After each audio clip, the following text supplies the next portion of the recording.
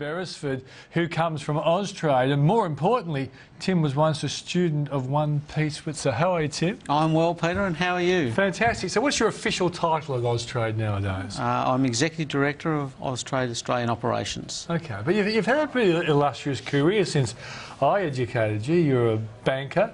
Westpac, you were there with the acquisition of Ram's Home Loans, is that right? Yes. You've been a part of Prime Minister and Cabinet. What Prime Minister were you with?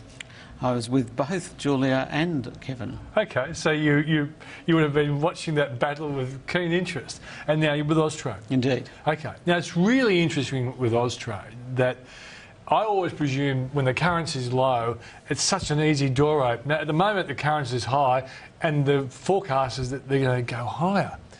What's it like for Austrade then as a consequence of that? Look, I mean, Peter, you're right. It's tough for Australian business at the moment, particularly those businesses looking to trade.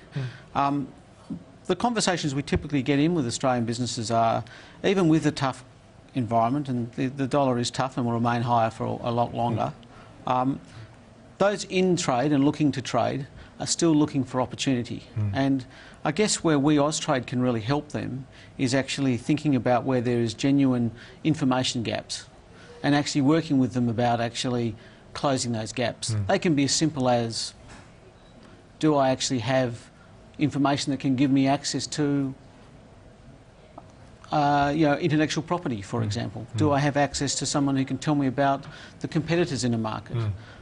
I mean, I think one of the things you'll find, Peter, is the Australian government is really well placed in an international environment, and one thing Austrade can help Australian small to medium-sized businesses do is actually get access to market. Yeah, and historically, the Austrade story has been a great story because you have opened up plenty of doors, but that has actually been created more when the currency was lower. So that's why I started off on this point, because you're more, in a sense, you're more important, because I would have thought that some exporters have a disincentive effect. But once upon a time, if you thought it was so easy, you had that price competitiveness, you're knocking on the door of every country in the world. Are you finding some Aussie exporters being a bit reluctant because of the dollar?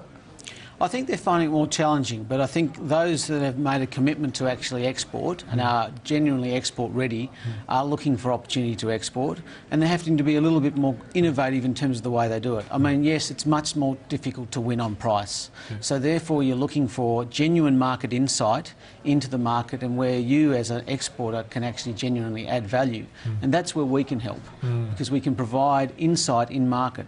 Austrade, as you know, has over 1,000 people in it. The vast majority of those people work overseas. So their ears are on the ground, they are in market, and they are able to give, small to medium-sized businesses the insights they're looking for to actually tackle the price competition that they face in market. Okay, one of your big issues must be the fact that the government's trying to get a budget surplus. So that means just for all departments, the government's not going to be as generous. And there were some complaints that the pool of money, in a sense, ran out because there were so many genuine exporters, claiming the money. Do we still have a budgetary restraint on the generosity of Austrade? Look, I mean, there's no question, like all departments, we've got the obligation to achieve what the government of the day asks. I mean, in terms of that, I think you'll find our focus is what we've done with this is become far more targeted and focused. So we are putting a lot more of our resource, our energy, into markets where there are those information serious gaps, such as the China, the Asia story.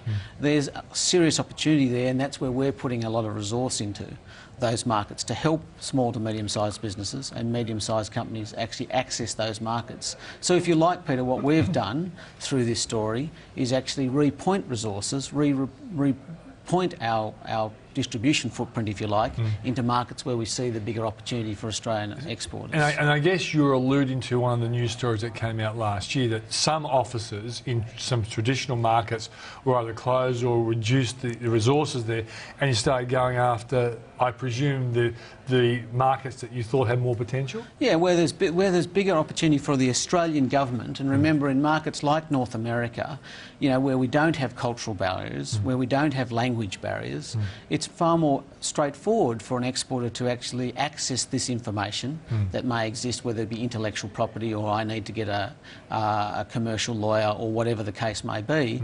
And so they can have access themselves by actually our role providing them quick and easy quality referrals in those markets. Yeah. Whilst in markets where it is a little bit more difficult, cultural barriers, language barriers, we have a significant presence and will continue to have a significant presence. Because there actually is a private sector networking organisation that started in the US, which is pretty well stretched right around the place, and was like an adjunct to you guys in a sense, wasn't it? Yeah. And that's, can you recall the name of that? No, I can't actually. No, I've interviewed the woman on the program, Yeah. and they've done very, very well. Yeah. Okay, so in terms of China clearly is our future. What is the exchange rate challenge China versus Australia, or is it less so? Look, I think, again, we can't deny the exchange rate's an issue, Yeah. and it is. But if you're taking the long view, and when you talk to exporters who are serious and committed, they take the long view. And the long view is that this is an opportunity for us more than a challenge for us. So for those export and export-ready companies that are taking the long view, what they're looking at is how am I going to be successful in this market, and what help do I need to be successful in this market. And I think you'll find that, currency fluctuates up and down, day in, day out. But for those that are genuinely committed to these types of market, they are finding their opportunities and they are being successful in these markets. And I think that's where we can provide a role in terms of how we can help organisations that are taking the long view actually get into some of these markets. And it's also the value of Austrade must be the insights of those on the ground who have a better understanding of the, I guess, the transparency issues, the language issues, and the actual demand issues. What is it, say, for example, Chinese people want? And an interesting story this week was James Packer arguing the case for a casino at Barangaroo on the basis that he believed that Chinese tourists really want high-quality resort hotels. And I guess that's the kind of insights you expect to get from Austrade as well. Yeah, absolutely. Yeah. I mean, because we have significant resource on the ground, we have people with their ears to the ground, and they're in conversations identifying and aware and making aware of opportunities that may well exist. I mean, only the other week to a small to medium-sized business, we provided a flower and seed opportunity.